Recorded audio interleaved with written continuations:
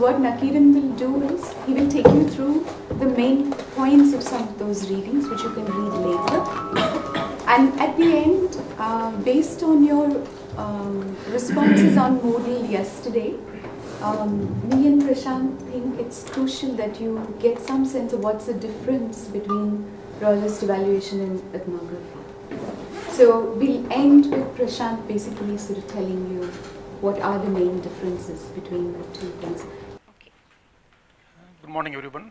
I thought Surekha is going to give me entire 1 hour to me, but she's given me 11 minutes to me. I feel like crying like a small baby. 4 or 5 points I want to make. One is, enjoyed teaching yesterday. I don't know whether you enjoyed or not, whether Surekha agreed or not. I personally enjoyed, and I get few hours to teach pure social science. These are few opportunities, and 3-4 papers were supposed to be essential reading. I will strongly recommend, please read at least one paper, Helen Lambert's paper. Okay, Helen Lambert's paper, Helen Lambert and Christopher McVitt. It's like a poem. Okay, it's a beautiful paper, and I believe that she's one of the very strong and tough mentor to work with. I've been aspiring to work with this person. I'm looking forward for an opportunity to work for this person. And this paper is about differentiating qualitative research and ethnography.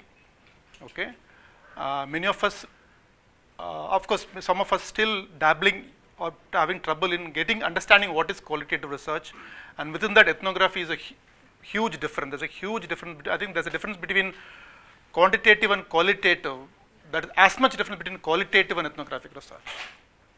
Okay, that's why we also have had problems of some of the papers which we had problem of whether defining it as ethnographic research or qualitative research, with genuine doubts, I'm sure. And Helen Lambert has 4 points she makes. I'll start with the last point, which is relevant to the idea of absenteeism. Did you think the word, why it's called absenteeism ending with ism? It's a suffix, okay, which has an origin. Okay, it's kind of labeling. We have Marxism, feminism, alcoholism, absent. Why should it be label? Okay, so I will like to start questioning this word. What does it mean? What is the meaning of a person who is consistently abstaining from his work, her work? Okay, so what she says is, I don't think I can say better than what she has written. A particular way that anthropology achieves this is by focus on classification and meaning. By questioning the nature and boundaries of apparently basic categories. Okay, like anthropology wants to question every basic category. So, okay, nothing is taken for granted. Take it family, take it religion, medicine, absenteeism. Every category is questioned. The fact is because these categories spread across the entire space and time of human society has multiple configurations, multiple avatars. Okay, therefore, the definition which is given by one person sitting in Europe or India may not fit the definition of person living in somewhere else. Okay, therefore, every category has to be broken and redefined. Okay, and understood from the specific context, as Surekha, the context of space and time, not only micro context. Okay, so therefore, meaning therefore is derived in that manner. Okay, so it is not only about, like, you take absenteeism and understanding what are the reasons people absent from, what can promote absenteeism, etc. But what is also their meaning of absenteeism? So what she says is, problem A, not only look at what are the beliefs and practice around the problem A or phenomenon A, but also to define and recheck the boundaries of this phenomenon called A, okay, X or Y. Okay, so that is very important point of questioning the boundaries of the definitions which are assumed to be taken for granted. Okay, so that's an anthropological approach. Rather than taking a phenomenon X or Y as given and investigating views of or beliefs about it also investigates the form and content of the phenomenon X and Y. Okay, form and content of the phenomenon X and Y, and I'll add the word boundaries to that. Okay, so the title of the paragraph is questioning categories. Okay, so that is one important thing, and it's also a scientific temper of anthropological approach where you question everything which is taken for granted. Okay, I mean that is where we were studying one's own society. Somebody writing about TISS, so it's not about journalistic writing, but you question also values of student life, of faculty life, research temper, etc., and make it that you have some purpose behind it, utilitarian purpose behind that. I mean, there's a beautiful book on Men in White, on the cultures of medical students' culture, with a beautiful ethnographic work on students' culture, lingos within medical college. Okay, so it's not. I mean, I'll come to that point a little later about what is research. Who can decide what is research? Who has the power to decide what is research? So that is one thing. Second is context specific and comparative evidence. So what the ethnography offers is by offering specific examples, specific instances of how marriage is defined, how absenteeism is defined, how healthcare is defined, how patient quality is defined in different societies, it brings into one corpus of knowledge. Therefore, you have broader scope to generalize what you mean by, say, quality of service, satisfaction, absenteeism, marriage, divorce, whatever concept. So this kind of specific information, if can summarize and put in a corpus, therefore you have a larger scope to generalize your statement. Okay, so that's about the paragraph. She talks about context specific and comparative evidence. Okay, so we are not just happy with describing a particular phenomenon in a context A. Okay, an applied context, this context, that's what we use the word transferability of a particular study of ethnographic work. Okay, and the third point she says is, I'm coming reverse actually. Action speaks as loud as words. Okay, this is what we said. Words can be deceiving. Words is insufficient way of capturing human behavior. Therefore, action is important. Observing action is important. Therefore, important of participant observation becomes very, very important. Okay. So even if participant observation is not possible, if you do an interview, that interview has to be located in a specific transaction environment which it happened. So don't represent as if you observed it. Okay, she actually, in fact, she uses three very important words. Okay, what the difference between qualitative and ethnographic work is. Qualitative health research often fails to distinguish between normative statements, what people say should be the case, okay, desirable, often responses are like this, and narrative reconstruction of the past and what is actually happening.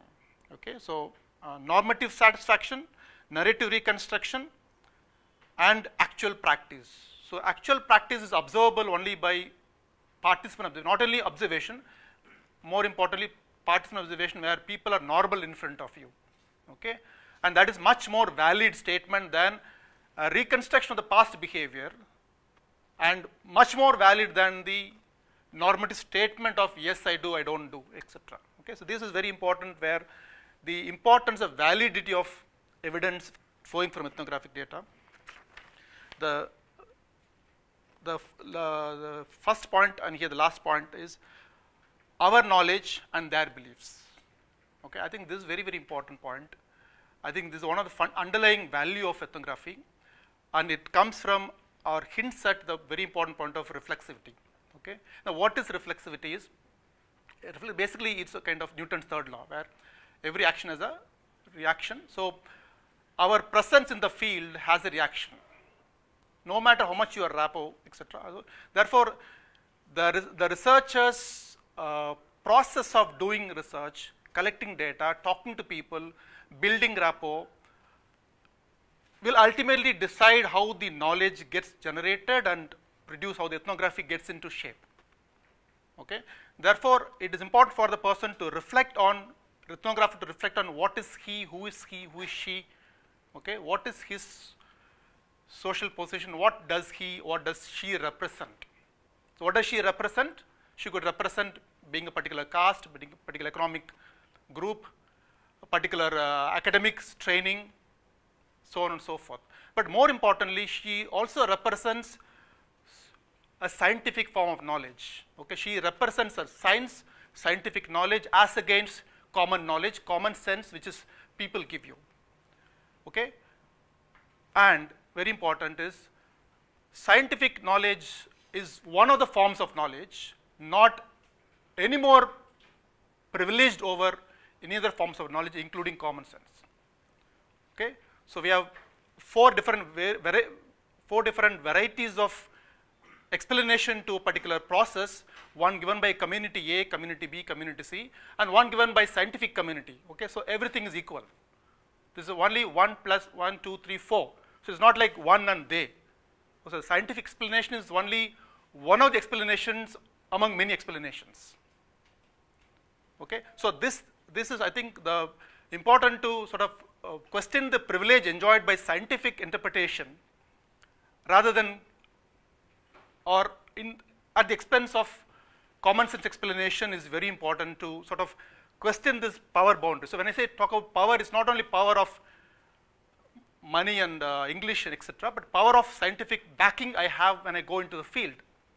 Okay, so this has to be reconstructed in our body, in our mind, that yes, I have a scientific background, but this is only my view, one of the views, but what are the view that view has equal weightage in my interpretation, my narration, my writing.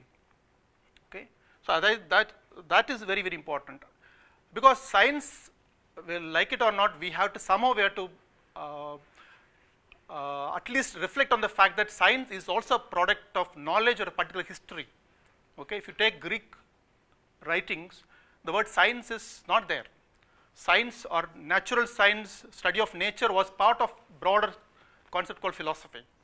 So philosophy included study of logic, study of nature, and study of morals.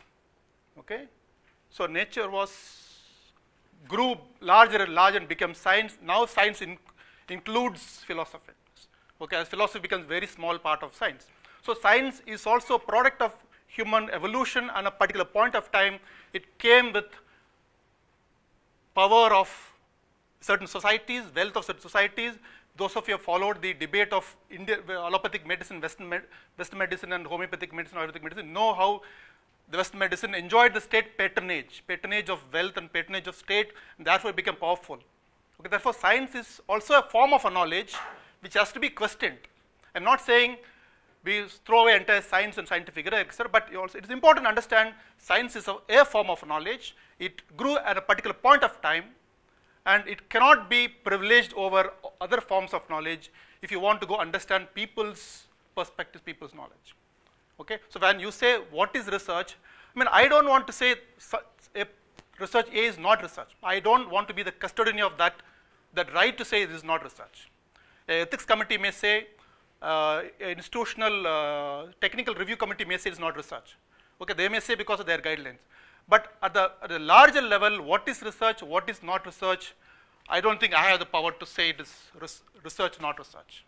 Because if you look at history books, do you think they're not science? What research they do? Okay, look at philosophical writings. You look at even Amartya Sen's book on justice. A lot of things comes from introspections.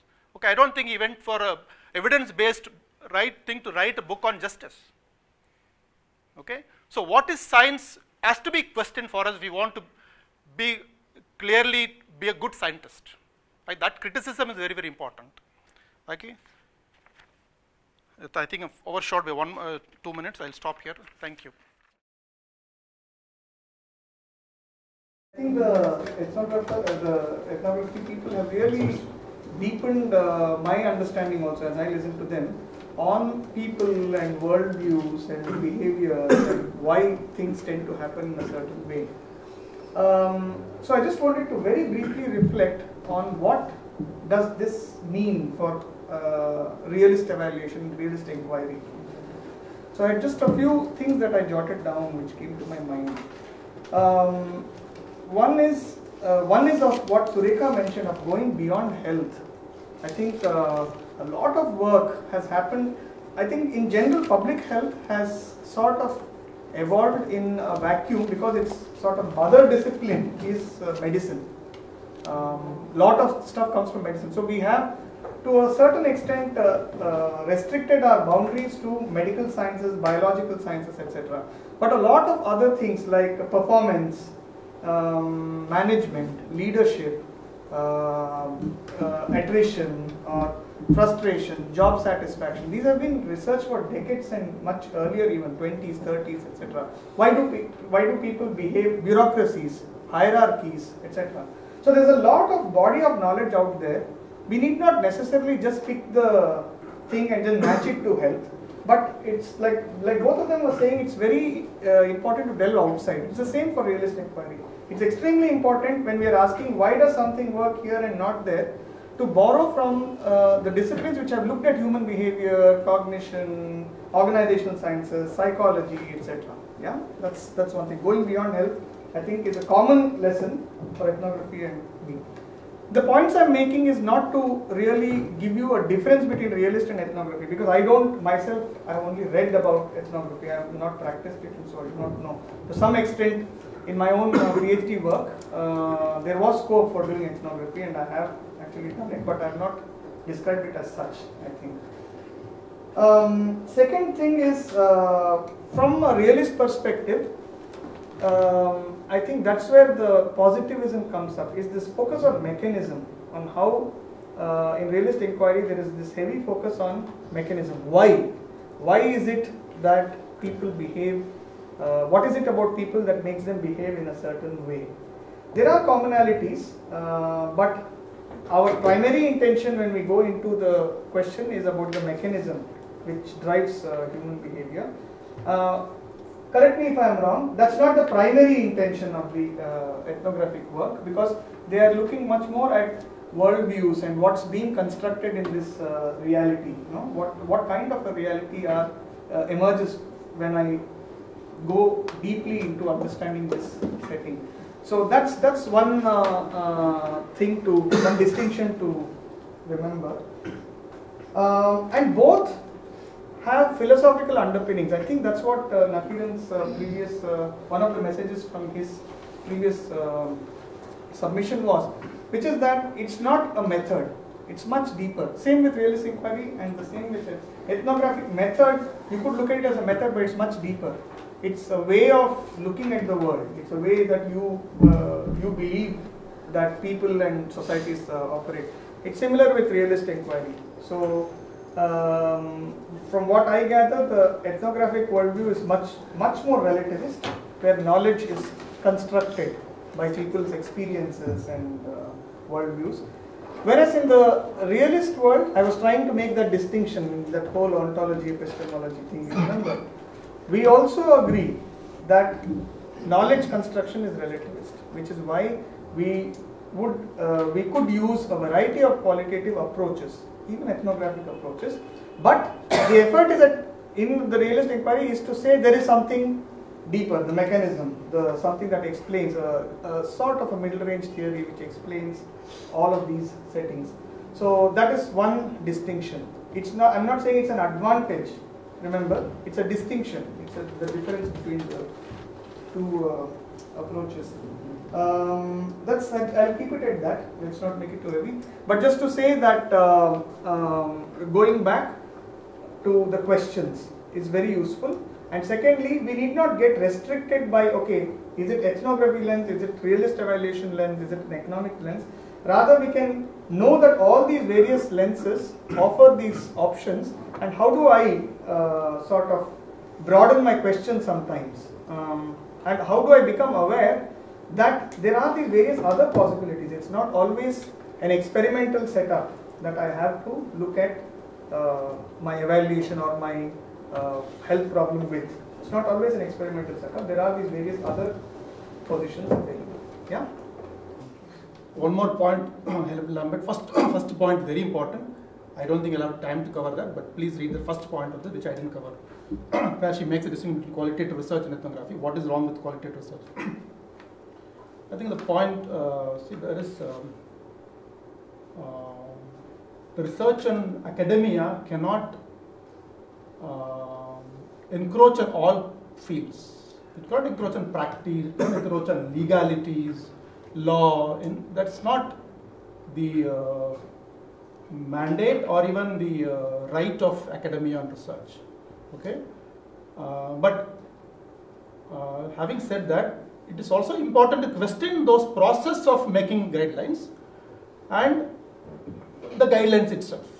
It doesn't mean that we should throw away guidelines, but what is the process of making the guidelines? And what is a guideline? Whether a guideline is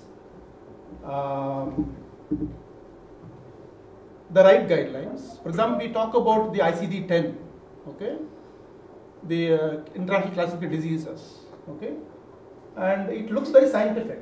But we also know there is a lot of politics behind what disease becomes categorized important and subcategorized less important. So guideline making is also politics. Okay, I don't want to take anything as very value neutral process in social life. Okay, so ultimately, if a guideline becomes more rigorous by this debate, it's great. But I understand in this process there will be also a process of subverting the process of making guidelines and end up having not guideline, which is unfortunate. I don't agree with that situation. But I do agree by being critical of making the guidelines. Guideline cannot be just made with 3-4 people. It has to be certainly a participative process, a scientifically rigorous process. For example, you look at National Health Policy 2015 draft, put it on website of Government of India, Minister of Health. We don't know who made this policy. It doesn't even look like a policy. So as a activist groups, as a public health group, I think we have to question the process which went behind the policy. Not only the policy, but who has put this health policy? With so many people have been working in health policy in the field for 4 decades, 5 decades, 6 decades, and suddenly you see something popping up in the website saying the health policy. I think it's important to be critical of the process behind making guidelines, making protocols, making policies. I think it will add criticality. I do agree that it should not lead to the subversion of the whole process of making the guideline and arriving at a guideline which is going to be useful for large number of people and making practice also foolproof, practice also legally enforceable. I agree there is need for guidelines. Okay. At the same time, there is need for criticality of process which goes into guideline making. And there, I think ethnography and research, every research as a whole. I mean, not only ethnographic research, even medical research people will question those guidelines and process making the guidelines.